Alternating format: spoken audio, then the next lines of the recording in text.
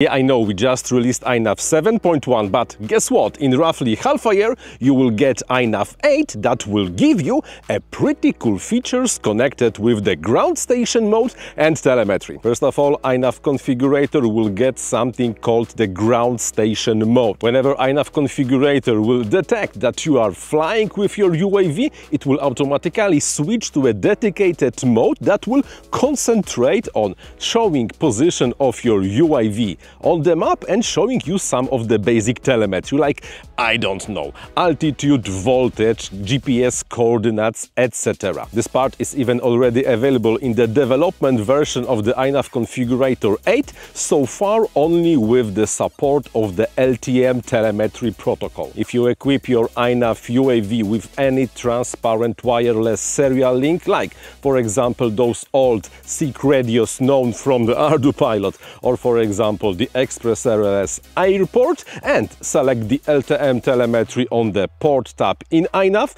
you will get the ground station mode. Bear in mind, what you see right now is the very early development build. Some of the things are not yet working, some of the things are not yet implemented, but as you can see in the video, it kinda does what it's supposed to be doing. And if everything goes according to the plan, it will get better with time. Second of all, currently I'm experimenting with the Express LRS Airport. What's the Express LRS Airport? Well, it's the transparent wireless serial connection made with the Express LRS compatible hardware. Not the only serial transparent link you can do with this hardware, but today only about the Express LRS Airport. If you flash Express LRS 3.3 to both your transmitter and the receiver and enable the airport mode in both of the devices, you just have yourself a serial wireless link. It's not perfect, it's not very fast, it's known to be well hanging from time to time,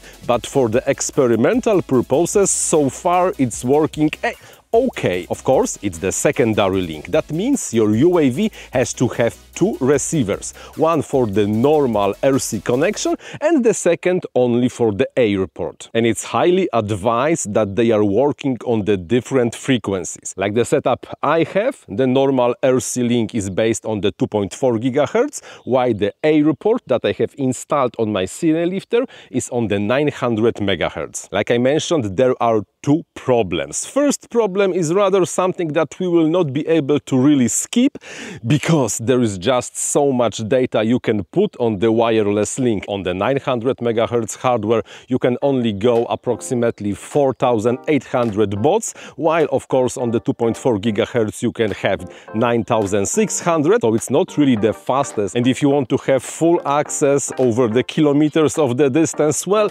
most probably it will not really work, but with the correct lightweight telemetry protocol, like the LTM I just mentioned, it's at least doable. And second of all, well, there are the problems with the link stability. If you play too much with the link, if something bad happens during the flight, the Express LRS Airport is known to just break the connection and then you cannot restore it in the air. You have to power cycle the transmitter and the receiver, which sucks, and rather you will not be able to do it over 10 kilometers range when you just flew somewhere very far away. But only for the telemetry purposes, I suppose it's fine. By the way, the Express LRS guys are working on something better, but this is not official yet, so we will not be even discussing that part at all. So far, so good.